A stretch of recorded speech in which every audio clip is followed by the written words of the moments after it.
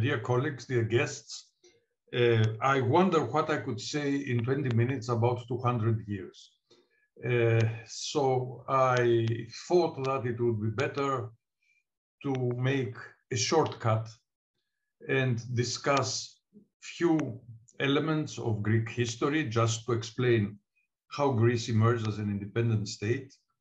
Secondly, to talk about the complexities of its identity. And third, to refer with some more detail to its position in international relations and international law. So when the Greek War of Independence started in 1821, the post-Napoleonic world was still taking its shape.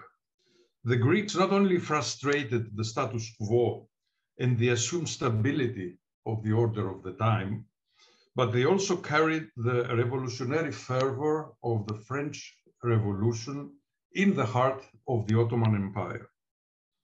In that way, they revealed the deeper weaknesses of the Ottoman governance, what would be later called the Eastern Question, as to the survivability of the Ottoman Empire. And this Eastern Question ended with the demise of the Ottoman Empire in the aftermath of the First World War.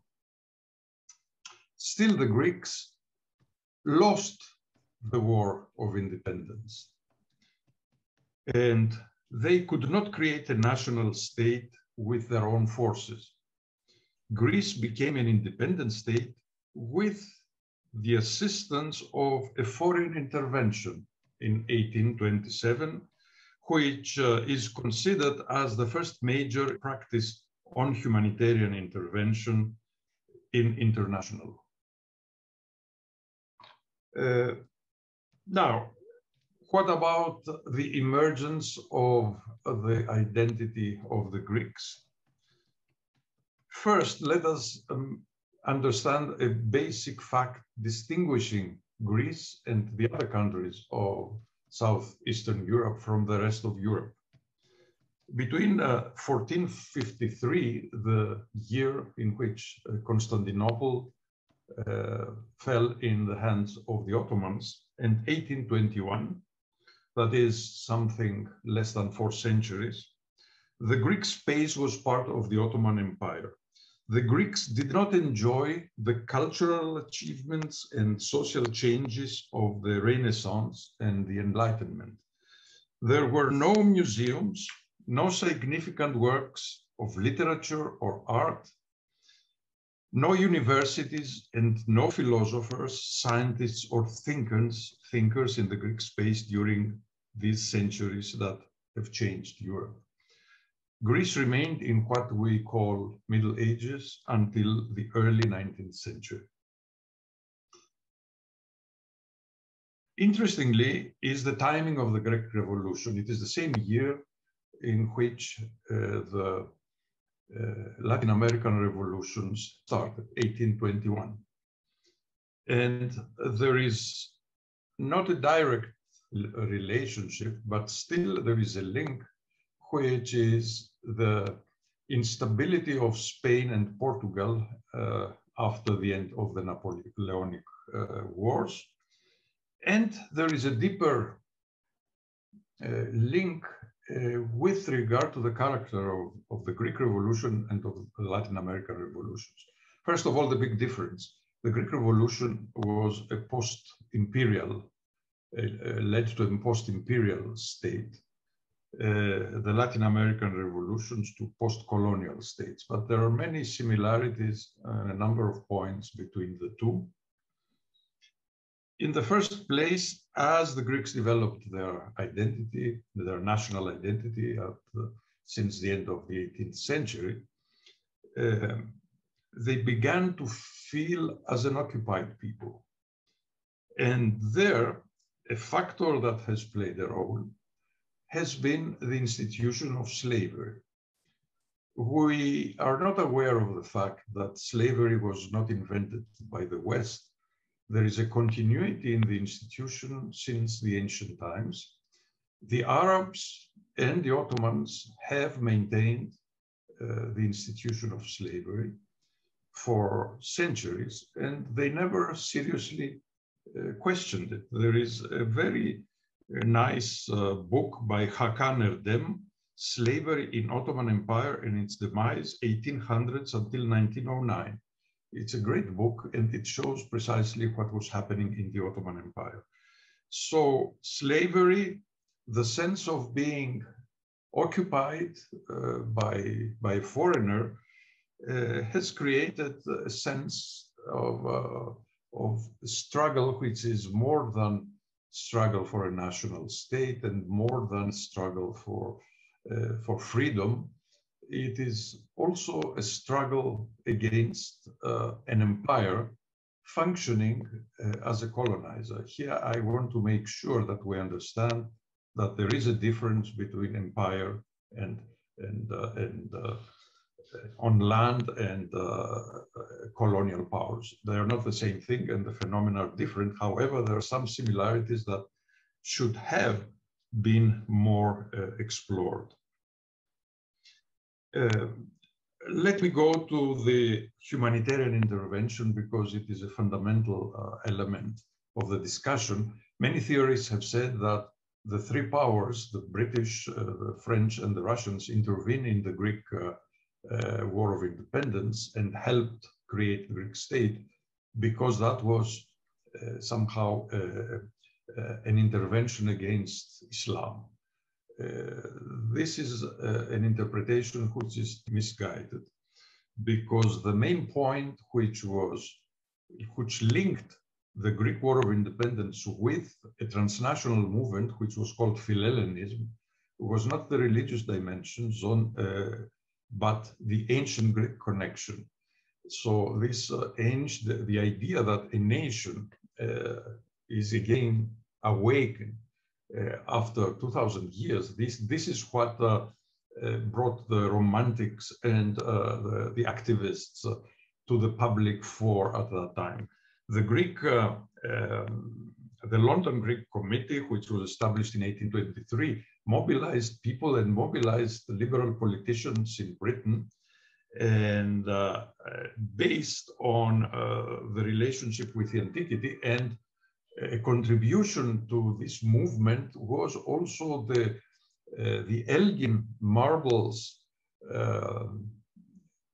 exposition in London in a few years before the starting of the War of Independence. There was an exhibition in London of the Elgin marbles around 1816, and this prepared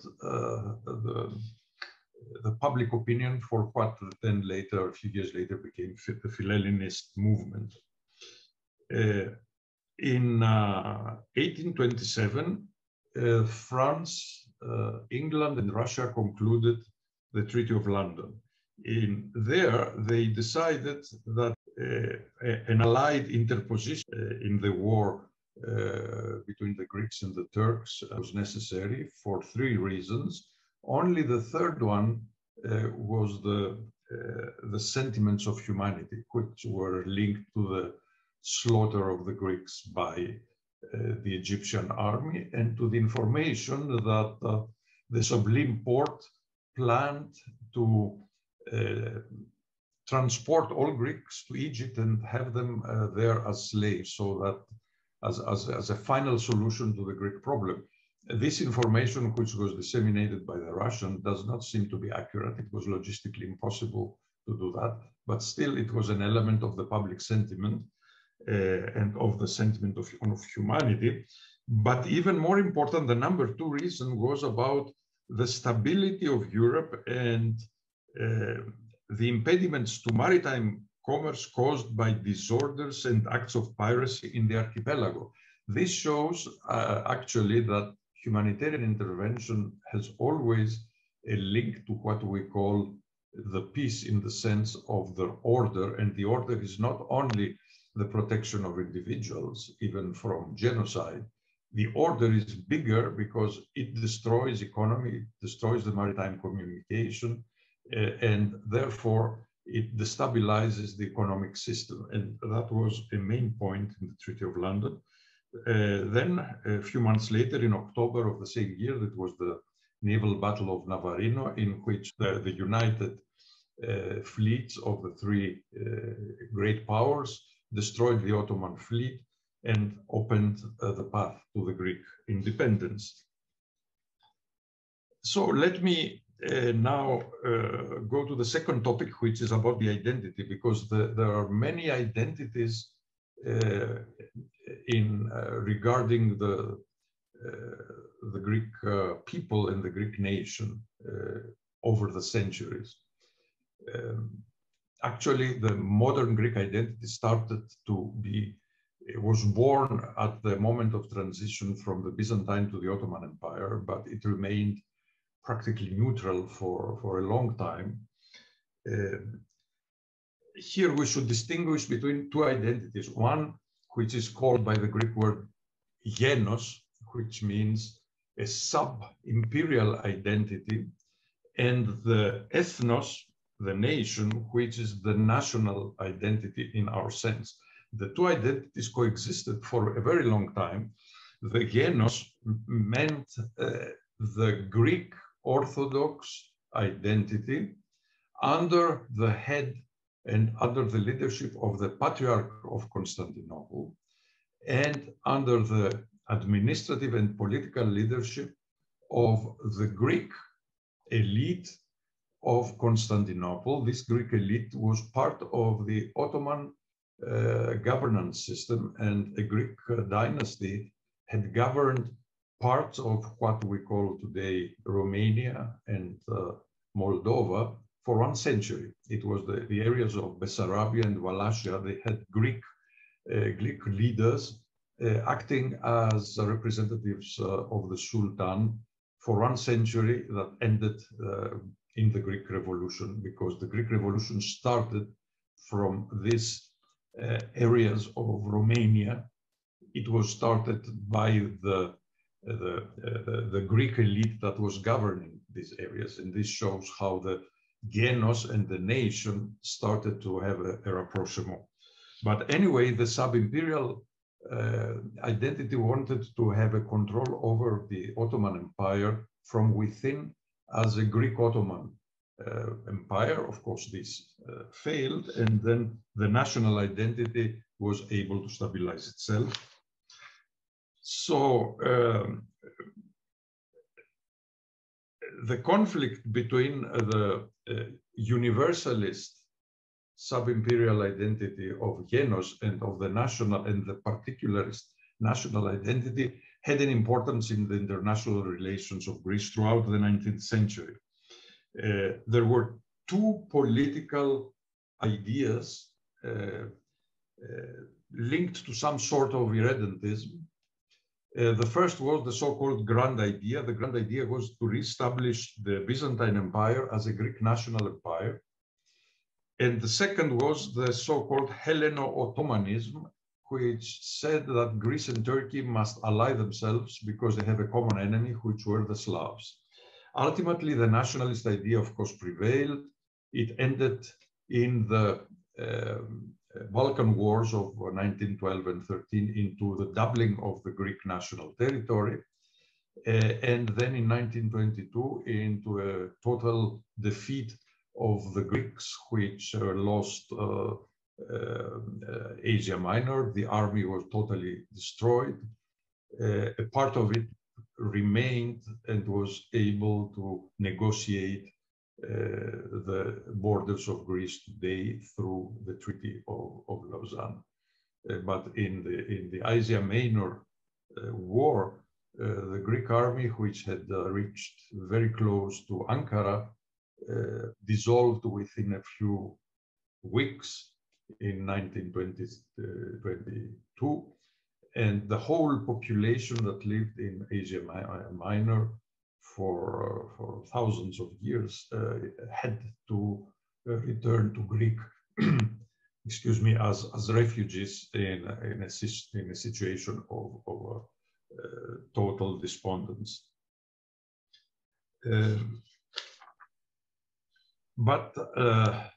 And I would like to add another element of the Greek identity, another element of a split identity, the Western and the Eastern one, which one part of the Greeks had turned throughout the decades and these 2 centuries to Russia as an Orthodox power. The others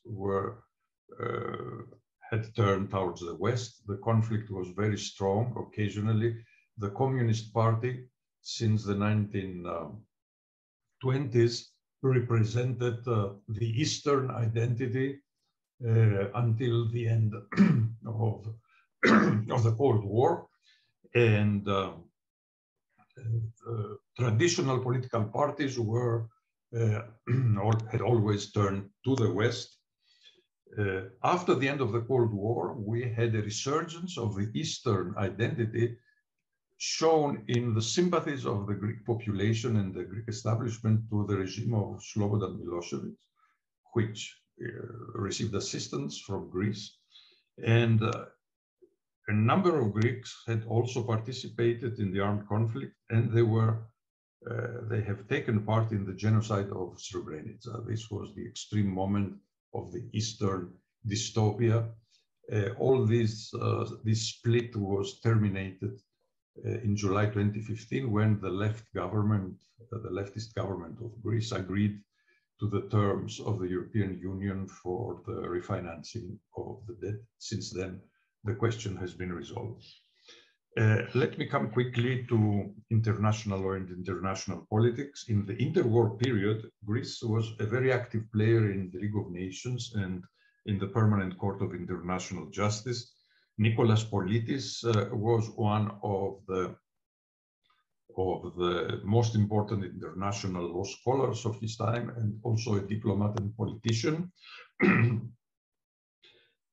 Greece was involved in at least 3 cases before the Permanent Court of International Justice.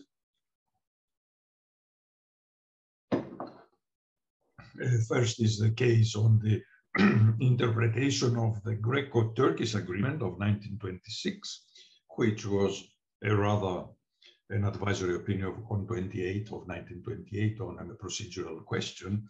The second, however, was an advisory opinion on the so-called Greco-Bulgarian communities. It was the exchange of population between Greece and Bulgaria. And there, the court gave a very detailed and very accurate definition of a community in the sense of a minority. The definition of minority is in this advisory opinion of the Permanent Court of International Justice of 1930, Greco-Bulgarian communities. And finally, there was an advisory opinion on the minority schools in Albania of 1935, in which the court decided that the claims of Greece that Albania had violated the rights of the Greek minority in Albania with regard to education were founded, because Albania had nationalized all schools and didn't let the sufficient space for schools of the minority groups. And this is an important decision also for our time. If we inverse the situation, can specific religious or other groups have their own private schools in our society? This is a big question. Now, the Cold War may have started in Germany through the question of reparations, but the first big battle of the Cold War has taken place through the Greek Civil War, whose most important phase was 1946 to 1949. The official beginning of the Cold War was the Truman Doctrine, actually, where the Americans pushed the Soviets by saying that we're going to support Greece and Turkey. Turkey, of course, did not have any civil war, but Greece had, and the United States replaced Britain as a country protecting the Greek sovereignty. So the importance of Greece during the Cold War was enormous because it was at the border between the Warsaw Pact and NATO. The Greek Civil War is mirrored in the Corfu Channel case, the first case of the International Court of Justice, which is between Britain and Albania, but the real reason behind it was the show of force by the British in the Corfu Straits because of the support of Albania to the Greek Communist Party. So the British wanted to show that they are there, present. And so this judgment shaped somehow the low force for the initial period of the Cold War. A second judgment, important judgment of the Cold War period was on the Aegean Sea continental shelf judgment of 1978, at the time when the Greek-Turkish antagonism on the Aegean Sea had started, because oil has been discovered in the Aegean. The oil was limited as it proved to be, but the dispute, which has been very intense at the times, has continued since then. The ICJ decided that it had no jurisdiction on this dispute. In the post-Cold War period, the two judgments affecting Greece directly or indirectly has been the Greek-Macedonian dispute before the International Court of Justice, Fyrom versus Greece, 2011. Greece, by vetoing the admission of Macedonia into NATO, breached, according to the International Court of Justice, the agreement, the interim agreement of 1995 between the two countries, that they would not block each other's membership into international organizations. However, this judgment shows how impotent a judgment can be, for a very simple reason. You cannot impose any rule on what an international organization is doing. Since that time, Greece did not ever say again, I veto Macedonia's admission. It said, oh, the country does not fulfill the conditions of our organization. So if you argue that way, you can circumvent this kind of judgment. And the second case, it is the case Germany versus Italy on war reparations, Greece intervening, and we know how the whole thing has ended. Now, in the recent developments, the Greek state and society have faced two major challenges. One was the financial crisis. We have discussed it sufficiently in this institute.